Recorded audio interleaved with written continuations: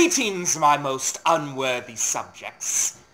I, if you're not already aware, which you should be, am Marissa Boulevard, the most beautiful and intelligent girl in the world. And today, on the couch, I am going to be talking about evil and why I love it. Marissa Boulevard, perfect in every way. Someone help me. What did you think of my evil laugh? I'm still working out the kinks a bit. But I have taken over the Almost Everything channel. Gorman, as we speak, is in solitary confinement. Marissa? Marissa? Damn you, Marissa Boulevard! The Seth Lewis robot has a paperclip put in its back and is malfunctioning as we speak. 01011101010101010101. I still don't know what has happened to Harold, Caroline, Frank, and Jerry. Oh, but if you do see them, please let me know so they can be, how do I put this, properly punished. Anyways, ever since I was a little girl, I have had dreams of taking over the world, of watching it burn in fire, and people putting up statues of me in my honor. But alas, little girls do not always get their dreams come true.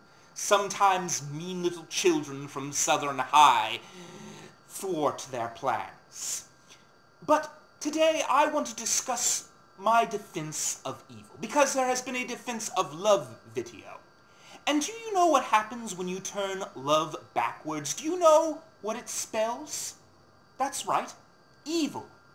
I want you all to think about that for a second. Marissa, wouldn't that spell evol? Shut up, Nora! No one asked your opinion. But, anyways, people try to say there is no necessity for evil. But as there has to be both light and darkness, both black and white, there must be both good and evil. You can't have one without the other. And besides, if we try to stamp out the murderers and the torturers and the tramps of the world, don't we end up becoming like them when we do the same crimes as they do to their victims? Aren't we their equals? No, it is simply a fact of life. There must be evil, and may it be said that many a great person has been evil. These individuals have committed atrocity after atrocity, making the world a worse place to live in.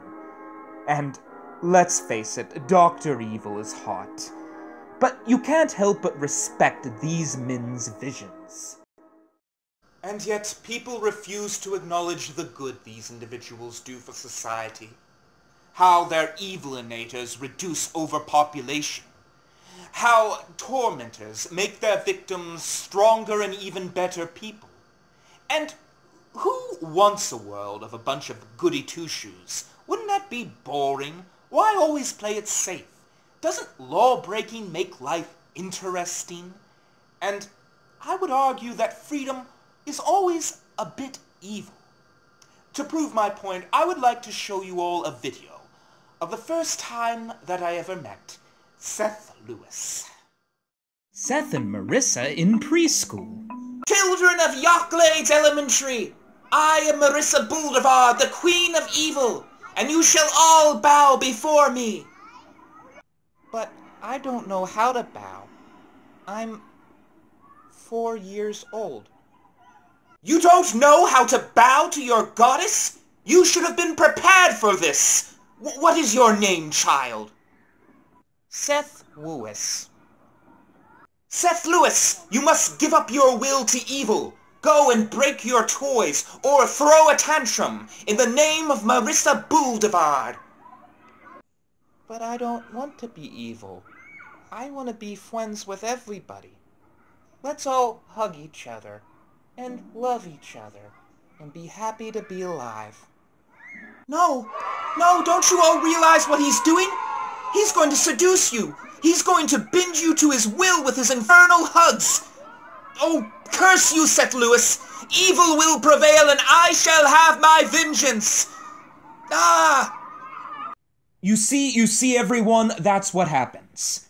Okay, let's go back to the couch. And so, I ask you today to embrace your evil side and stop pushing it away. Because the more you push it away, the more you deny it, the stronger it becomes.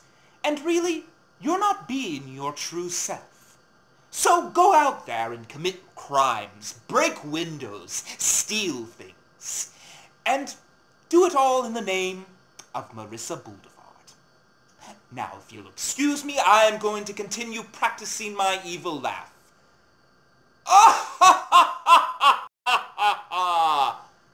Feel that might have been too forced. Yeah, too much like a witch. It's a work in progress.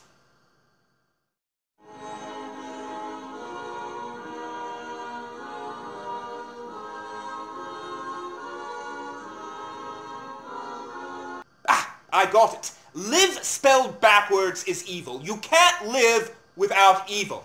Take that, Nora.